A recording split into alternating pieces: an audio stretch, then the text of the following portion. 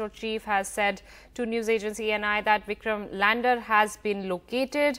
It has been traced. The exact location has been sent by the orbiter, and it is on the lunar surface, and the orbiter has clicked a thermal image of the lander, but there is no communication yet, and ISRO is trying to establish a contact, and it will be communicated soon.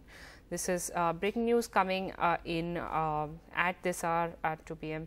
ISRO chief has said to news agency NI saying that the Vikram lander has been located on the lunar surface, and they have also said that the orbiter has clicked a thermal image of the lander, but there is no communication at this point of time.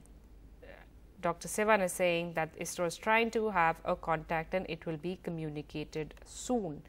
Now, this is some good news coming after the communication was lost on the early hours 2 days ago when the lander strayed off the path of its trajectory, and communication was lost from the ground station in ISRO. And let's go to NDTV science editor Pallav Bagla for more on this.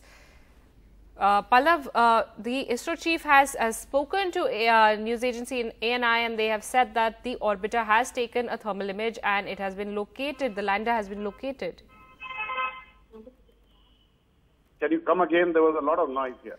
Pallav, the ISRO chief has spoken to a news agency NI saying that the lander has been located on the lunar surface.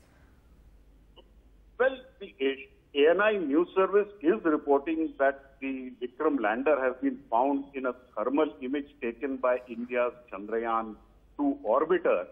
I am not getting any direct confirmation from ISRO or from people who understand this business from inside. If the Vikram lander has been found, it is very good news. At least we know what the location of the lander is. But the key point would be whether it is communicating or not. Right. And the ANI flash says that they have no communication with the lander itself, but that we've been able, as ANI says, that we have been able to locate the lander, I think is one step forward in trying to understand what went wrong on that night of September 7th. Right, Pallav, that is very important information indeed that India would like to know of what exactly went wrong. Thank you very much, Pallav Bagla, for that update. And as ISRO chief has spoken to news agency NI, and he has said that the orbiter Chandrayaan 2 has taken a thermal image of the lunar surface, and it has been able to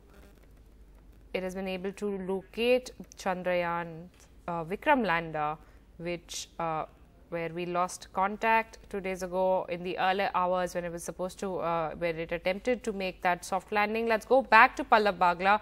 Pallav, of course, this information of what went wrong, I mean, the understanding of this could be key, to kind of use that information and going in future, going forth. Oh, certainly. See, the way the Indian Space Research Organization works, when something goes wrong, they go about clinically doing a post-mortem to try and figure out what went wrong. And even in this case of the Vikram lander, when it failed 2.1 kilometers above the lunar surface, the Indian Space Research Organization said they are analyzing the data. So once the data analysis is done, I'm sure they will come out with the findings, and then they will correct, and I'm sure they will bounce back. This is not the last time India has sent a lander to the moon. Absolutely. We will have another opportunity sometime soon, but obviously only after correcting what has gone wrong.